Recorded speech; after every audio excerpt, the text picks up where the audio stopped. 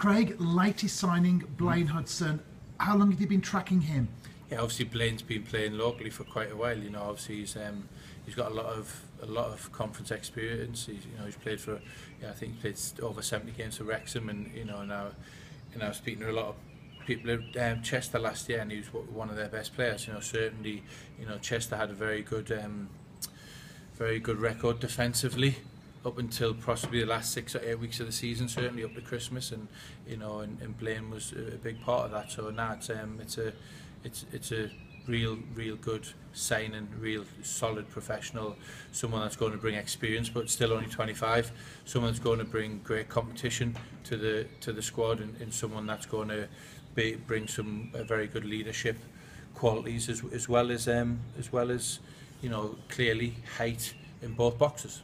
Yeah, and as a 6'4" centre half, he certainly brings some height to the team.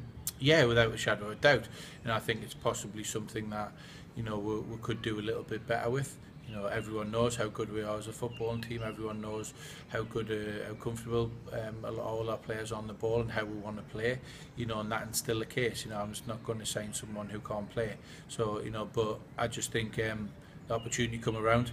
He's got, like I said, good experience, good age, 25, 200 conference games, and also as well, he's got a good goal scoring record. He scored goals from set plays as well.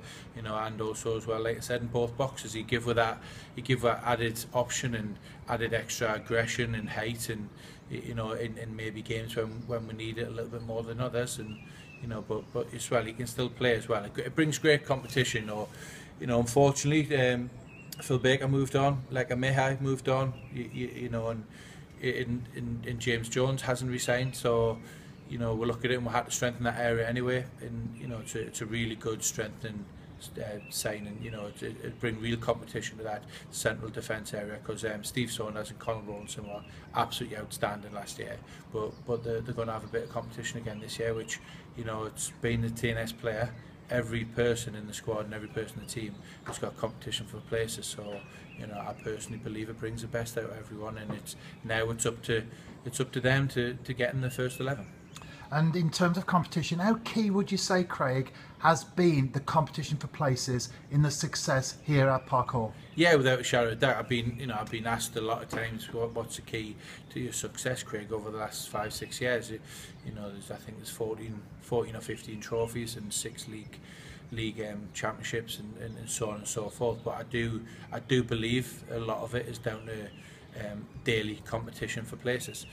Training is a very competitive place to be. It's a very competitive, edgy, daily basis of training, as much as what a game is. People want to get in the team. People train hard every week. No doubt for the last 3 or 4 years, I've had probably at least 2 players in each position that could play at any one time, and it just depends how their attitude's been, how their fitness is, how they've played in previous games, but also as well how they've trained during the week. So that's what I'm looking to do. That's the plan, and it certainly won't be it's the first signing of the summer, and it certainly won't be the last one. TNS manager Craig Harrison, thank you for your time today. Thank you.